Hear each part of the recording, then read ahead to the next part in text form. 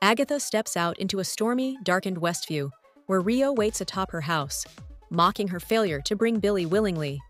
Desperate, Agatha tries using earth magic to drive Rio back, but her powers fail, and she finds herself bound and helpless.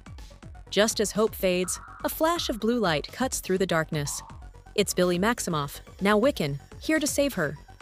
He warns her not to take too much power as he restores her strength, and Agatha, now revitalized, confronts Rio head-on. In a fierce battle, Billy intervenes just in time to shield her from a deadly attack, sending Rio flying back.